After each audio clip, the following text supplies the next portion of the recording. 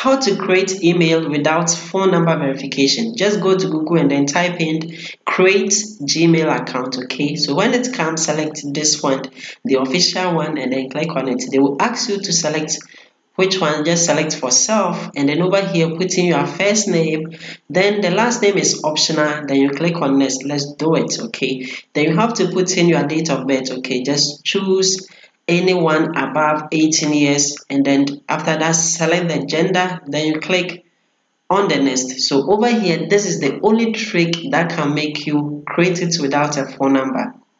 What you have to do is that you have to choose create your own Gmail account. Okay, do not select the one that Google will give to you, and then over here put in a unique one that nobody has ever typed in, something unique by adding numbers and then special characters to it. Okay, because if you don't select something unique, it is there that they will suspect, and then they will ask you to put in a phone number, and then do not create more than one in a day. Okay, so when you select one, the next thing that you have to do is to just put in your password, then you confirm the password, then you click on next. Okay, so after that, do not select any recovery mail. Okay, over here skip it, do not select any recovery mail, you skip it, and then you will see that they will ask you to put in your phone number or to skip it. All I have to do is just skip it.